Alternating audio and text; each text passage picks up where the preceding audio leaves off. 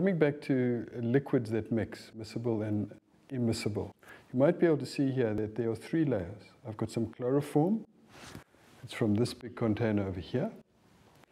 I've got some water, and I've got some paraffin, as we've had before. But I've poured them in carefully into the cylinder. Notice the chloroform's at the bottom. It's more dense than the water, and the paraffin is less dense than the water. This is a non-polar solvent, and so is that. So the 2 on the extremes do not mix with water. More dense, less dense, water in the middle. Water is the polar solvent.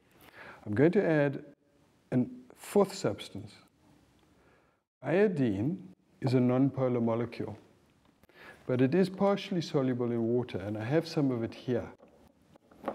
And I'm going to put it inside the water layer.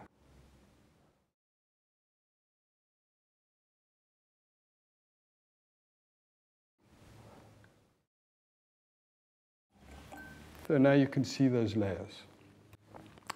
Chloroform, got no color.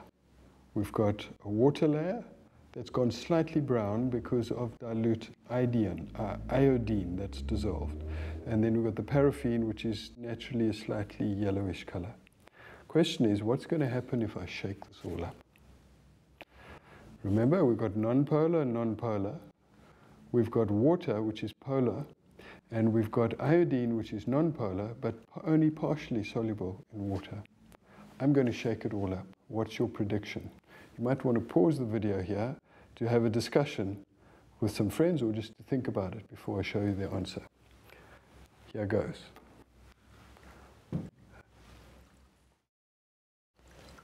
Whoops, it's building up a little bit of pressure because these solvents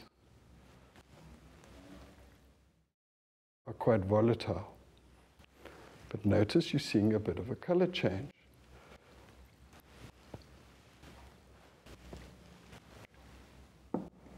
Let's see what we get.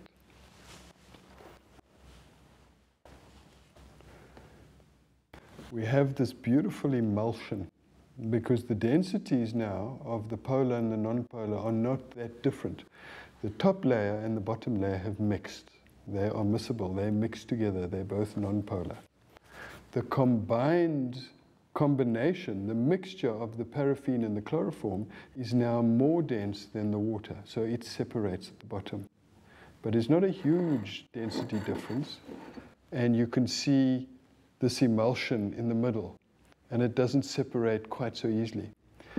But the water layer has gone a lighter yellow color, and the non-polar solvent has gone pink, and that's because iodine prefers to dissolve in the non-polar layer. And when it does, it has a pink color, and when it's in water, it has a brownish or light yellow color if it's very dilute. As an extra demo, not in separation, but just in noticing the differences, I showed this. Here we have 3 layers. This is some paraffin, non-polar. This is water with a weak solution of iodine, which is actually a non-polar substance, but large enough to be partially soluble in water. And in water, it has a browny color.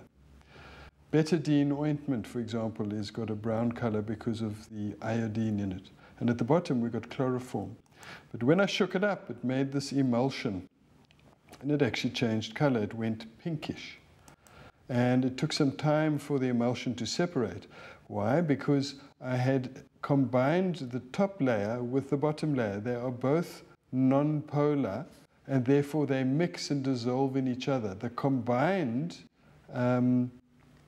density was slightly more than the water, but not dramatically more, so it took some time to separate.